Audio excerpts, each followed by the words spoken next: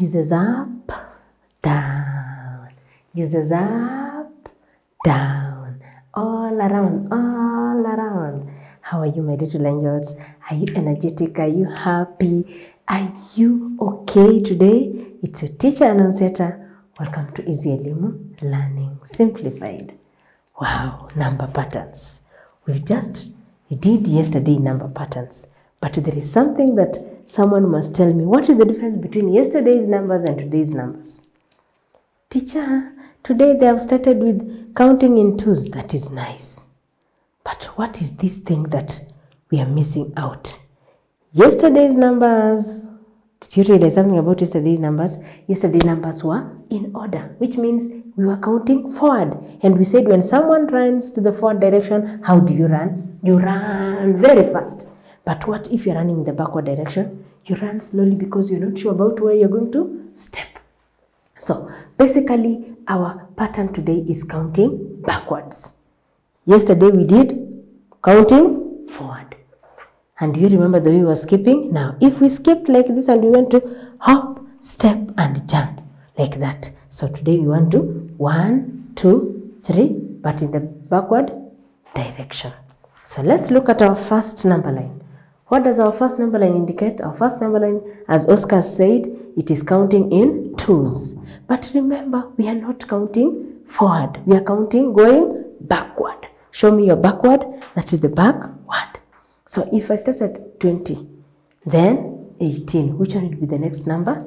Look at the numbers here. We are on 20 and we are counting backwards. So we said 20, skip 19, 18, skip 17. Which one will be our next number? Our next number will be 16. Very good. Then we come 14, 13, 12, 11.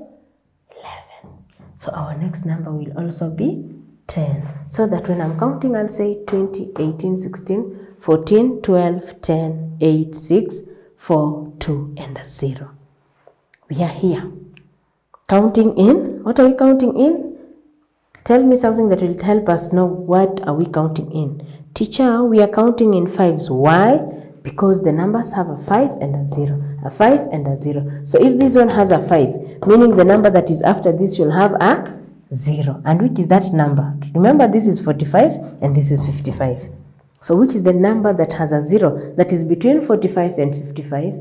Teacher, it is 50. Very good. So we are saying 55, 50, 45, 40, 35, pardon? 30, 25, 20, 15, 10, and 5.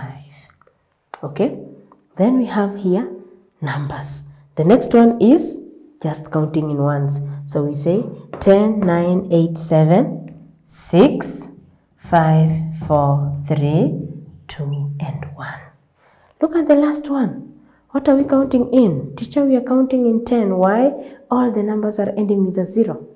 So what do we say? It will be 190. Then the number next to 90 is 80.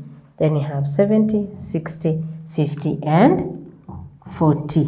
Then 30, 20, 10, and 0. So during your own free time, I want people to go and make a nice number line at home so that you're able to skip on that number line in tens, in ones, in twos, and in fives. Are we together? So tomorrow I will ask you, how was your experience when you drew the number line, when you were skipping up and down in tens, in ones, in twos, and in fives?